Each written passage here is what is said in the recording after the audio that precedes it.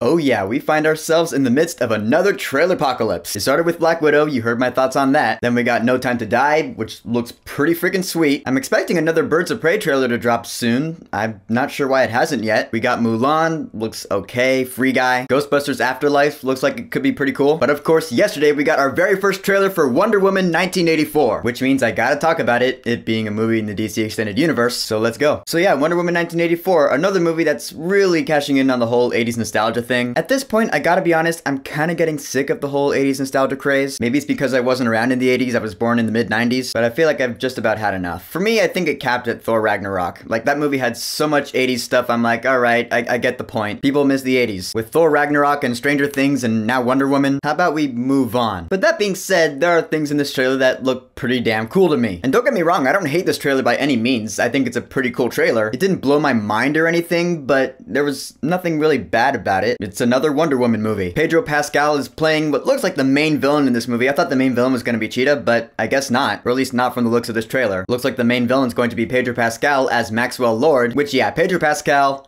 he's doing really well for himself right now. He has been crushing it as the Mandalorian, which, yes, of course I've been watching it. I will do a video on it as soon as the season's over. Hell, I still want to make a video on Titan Season 2. I'll get to it, okay? Eventually. But yeah, he's Maxwell Lord in this movie. I've never heard of Maxwell Lord before. He looks like the Lex Luthor type, you know? He's like a businessman who puts on a good facade for the public, but, you know, deep down he's a shady guy. I'm not sure what his deal is, what he's trying to achieve in this movie. I don't know. His hair is something else, though, isn't it? Man, oh man, look at that thing.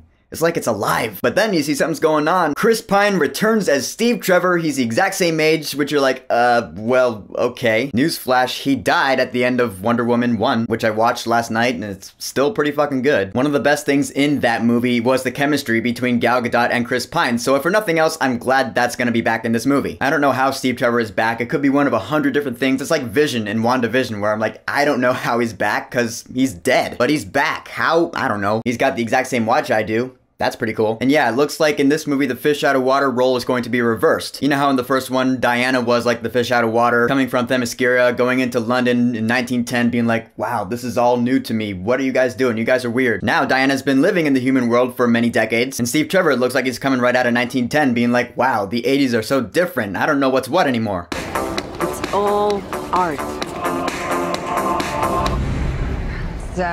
That's just a trash can. It's just a trash can. Yeah. So again, we're gonna have that good chemistry banter between Chris Pine and Gal Gadot. As long as it doesn't go overboard with the humor, I think we'll be good. But of course, the trailer doesn't stay on the funnies for too long, because then we dive right into the badass Wonder Woman action, which has always been cool to me, minus the unnecessary slow-mo. Wonder Woman uses her lasso a lot in this trailer, and I still love the fuck out of that thing. So badass when she twirls it around and she just whips the fuck out of that guy, using it to web zip herself. I don't know why, I just love the Wonder Woman action scenes. Something about, I guess, the way they're framed, the way they're shot, the way they're choreographed. She just rips shit into thugs. It's just really entertaining for me. I don't know. I get great entertainment out of it. All right, let's talk about the elephant in the room, Cheetah. When I first heard that Cheetah was going to be in the new Wonder Woman movie, I was psyched, because I was like, yes, Cheetah to me has always been like the primary Wonder Woman villain. The arch nemesis, you know, like Joker and Batman, that kind of thing. We have never seen a live-action Wonder Woman versus Cheetah smackdown. So who do they get to play Cheetah? Well, Kristen Wiig. And I was like,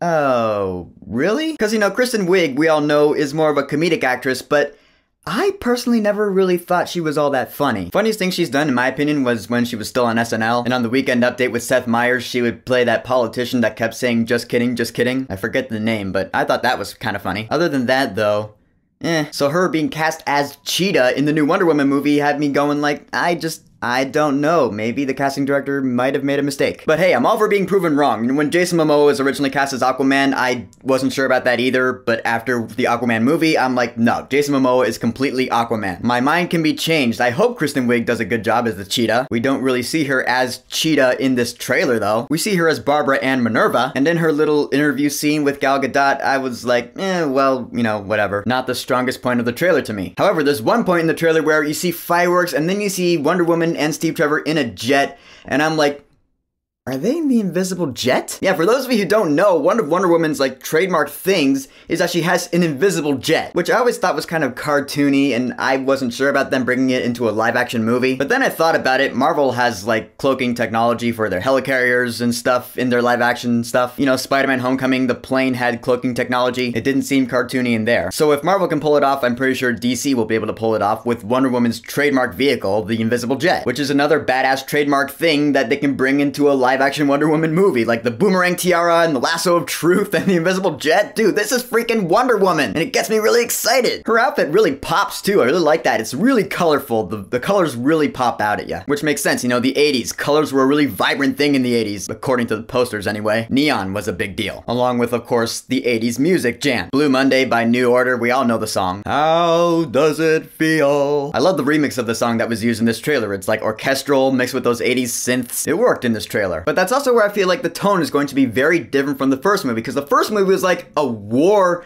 period piece. So it's like we've gone from war drama to 80s comedy. Yeah, it does feel like kind of a strange jump. I mean, I know it will have been 3 years since the first Wonder Woman movie, but still. And then, of course, the end of the trailer brings us some really badass shit. Wonder Woman using her lasso to swing on freaking lightning bolts? I thought Spider-Man swinging around the city was cool. This is like if Spider-Man were a goddess.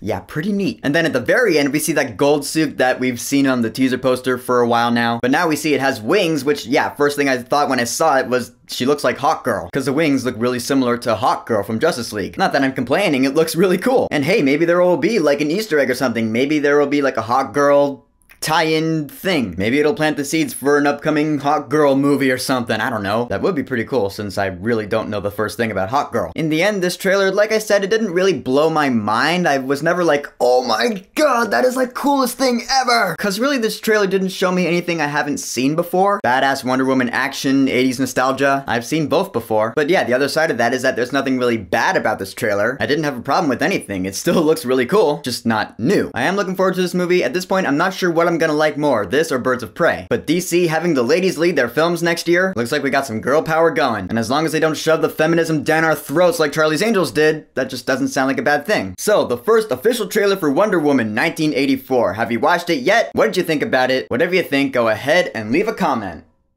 And don't forget to subscribe.